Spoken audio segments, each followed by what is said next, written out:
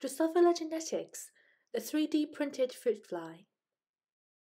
Oh, hello, I'm Alicia Hidalgo, and let me introduce you to a 3D printed fruit fly, Drosophila.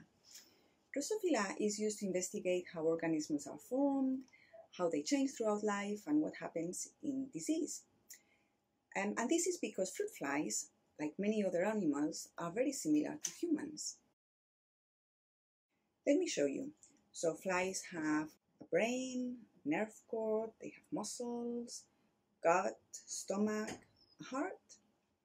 But most importantly, fruit flies are used to investigate how genes encoded in DNA control life processes.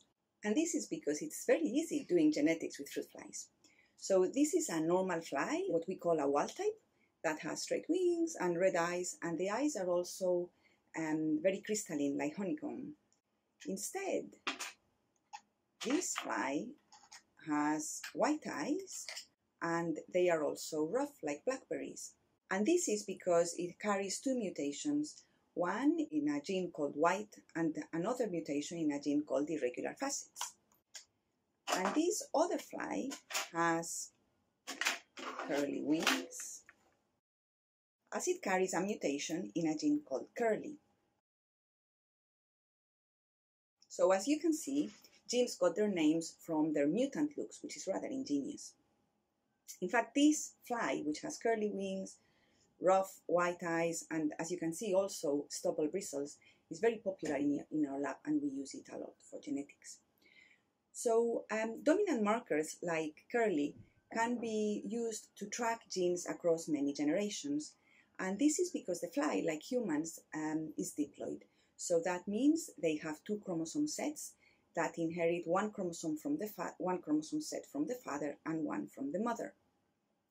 So if a fly is curly, I know that one chromosome set has the curly mutation, and I know that the other chromosome will carry the gene I am investigating.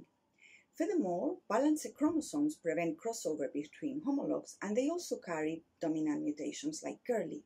So in this way, using balanced chromosomes and the logic of genetics, we can investigate multiple genes at once across many generations, and we can also maintain families of flies with known mutations for many years, and some have been kept in the lab for over 100 years.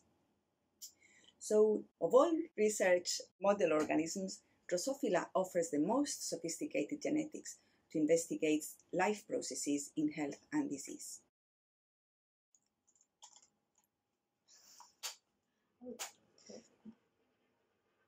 Wow.